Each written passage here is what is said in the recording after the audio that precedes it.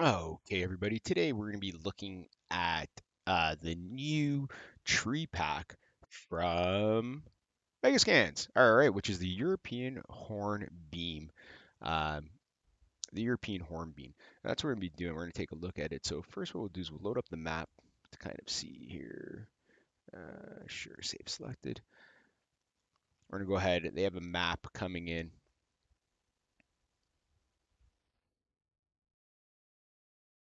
And you can add this. It's right in the marketplace. You can add it to your project. I added it to a 5.1 project. So this is 5.1 preview 1.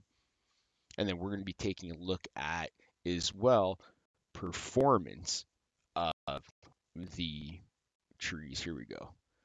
So right now, here are all the trees.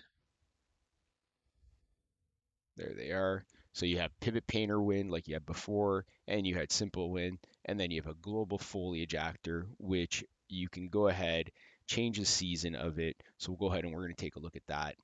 So you take a look at the trees. As you can see here, here's the pivot painter one. Here is this one right here.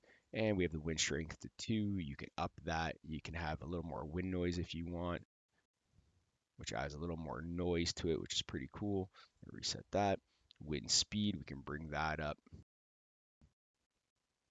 We can put that to like 1, let's say. And now we're getting a little bit more wind. There we go. Let me go to 2. Let's go crazy.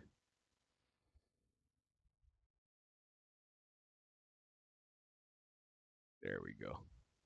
Getting some weird wind jigglies here.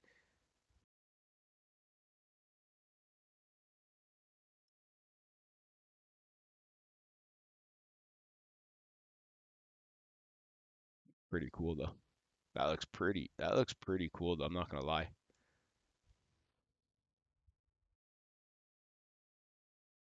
That looks really, really cool.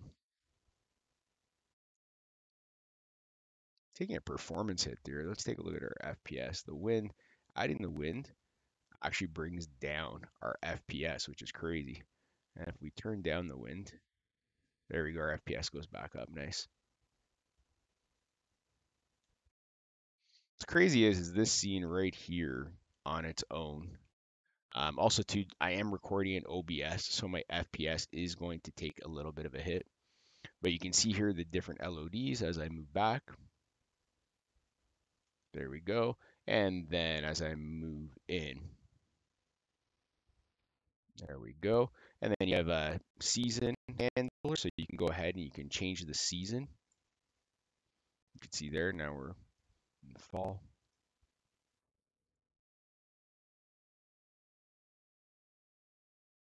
There we go. Season brightness, saturation if you want, and the health of the tree. You make it so that the tree is dying. You have a color variation, so you can bring that up as well. That's going to set the variation, macro variation tiling, random color variation amount. So that's pretty cool. But these trees look really, really good. These trees look really, really, really good. I'm very happy with them. Yeah, I think they look really, really good. But as you can see here on Go, they have LODs all the way back there. That's pretty crazy.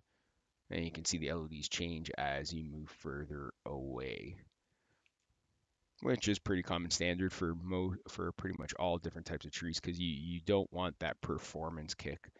So we're gonna go ahead and load up. Go ahead and filter by my levels here. I don't remember which level I had. It was in my scene default. I had that scene. If I go to project settings, I'll be able to then second which map it is. So you can see there, I had a cool little sunset thing going on. If I go to maps and modes, and I had overview, that's the one that I had there. So we're going to head and take a look at overview, which is right here. Perfect. And don't save.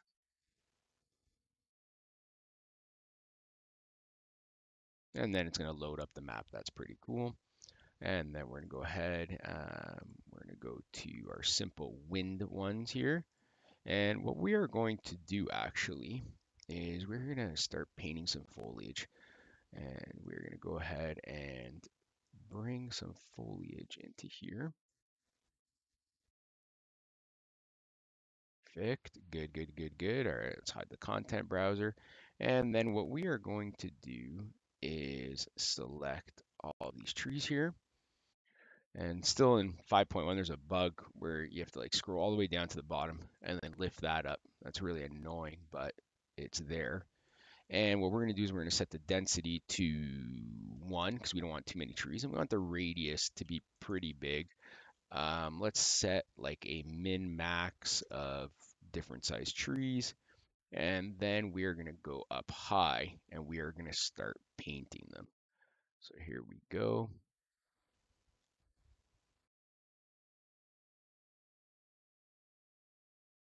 Chug, chug, chug along. Once again, I am recording, so me recording does, hit my FPS a bit.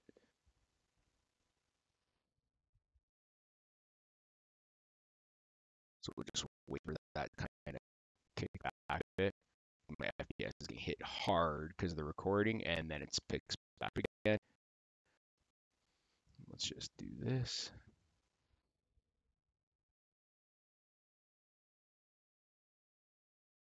All right, that should be good enough. So what we're going to do is we're going to take a look at the power of nanite. This is really, so as you can see here, I'm back. It's showing the LODs there. You can see them as I move in, move out. You can see there we go. Now the new LODs start kicking in. So they have on the billboard LODs, they've got no shadows on there, as you can see. And then as I move in, and then you're going to start seeing the geometry pop from the billboard LODs to the actual other LODs. And you're going to see also too my hit in FPS. Oh my goodness, look at that. I'm at 9 FPS. Once again, I'm recording, so I'm losing about 10 to 20 frames there, as you can see. But what we're going to do is we're going to do a couple things here. First thing we're going to do is the ones I selected, I'm going to right click on those.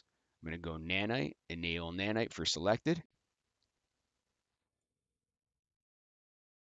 All right, perfect. And you're going to notice some wind stuff going on there. That's not really good. So what we're going to do is go here.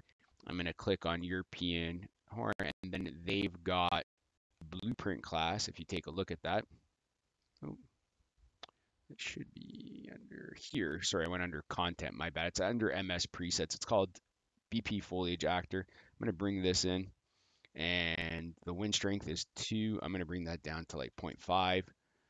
You're getting some weird stretching stuff going on there. But as you can see here already, I'm at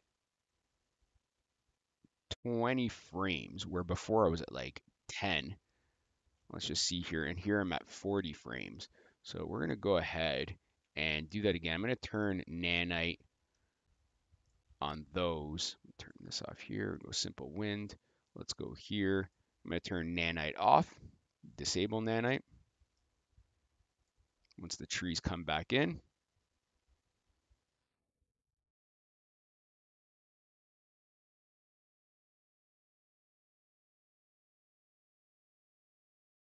so you can see there, the frame hit is just crazy.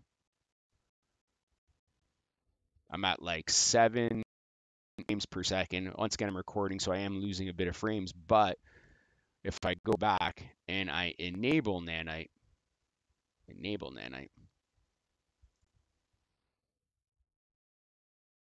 now you're getting a huge, huge jump in frames. You're getting better frames there. But the nice thing about nanite, though, is you're not getting that pop that you would get from the LODs. Now, I went a little crazy here. This is probably like too much. This is probably like too many trees. I went a little nuts. I've got water going on in here. I want to, but the fact that I'm getting this high here is pretty insane. That's pretty crazy. That's pretty crazy. Here I'm getting 30 frames. Here we go. And we can fix this up. I mean, I'm not crazy about the lighting in this scene. So let's go ahead and let's add a post-process volume in here. just add a post-process volume.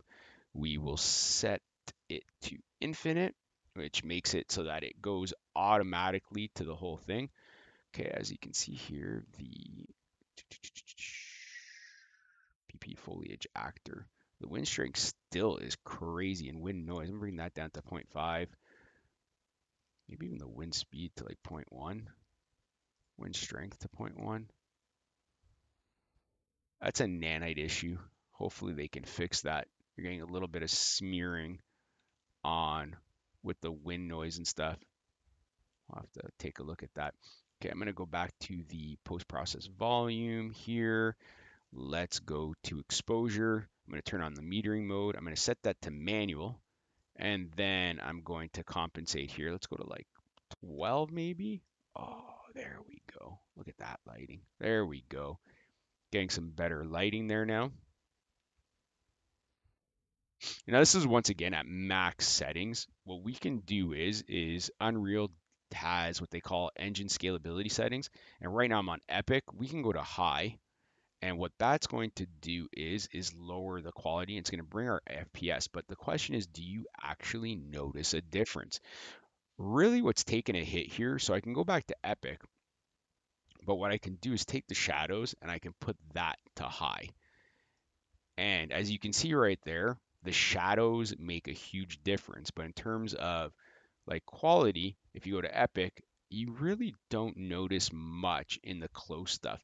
So I'm going to show that again. We're going to go here, engine scalability settings. I'm going to turn the shadows to high. There we go. And then I'm going to go ahead and zip that out. So you do notice at a distance, that's really where it is. At the distance, you notice the shadow. See right there, you can tell in the water there. And then if you come back to engine scalability settings, and then you go to shadows back to high, and then there you go. Now you're going to start noticing there at a distance. See at a distance how it starts coming in. But I would take that, especially in a video game, over, I mean, for my FPS to be higher. But you look at this is nanite quality. Like this is crazy. The amount of trees that I have here and what is going on, which is pretty neat. And then we got the lighting that looks better now. There we go. That's looking really, really good. Lighting just makes huge world of a difference there. That's pretty cool. That is very, very cool. Ooh, got some water going up there. Got to fix the landscape. But yeah, that is the new tree pack with Nanite Performance, just to show you how really good it is. I'll do a quick triangle there, kind of show you what's going on. That's pretty crazy. That's pretty insane. Really liking that. Really, really liking that. That's very, very cool. Still some bugs, still some stuff going on, but that is pretty, pretty cool. That looks awesome. That looks amazing. Okay, and then other things guys should know. So the scalability settings, even though they're here, we can definitely you can use a lot of these by command line.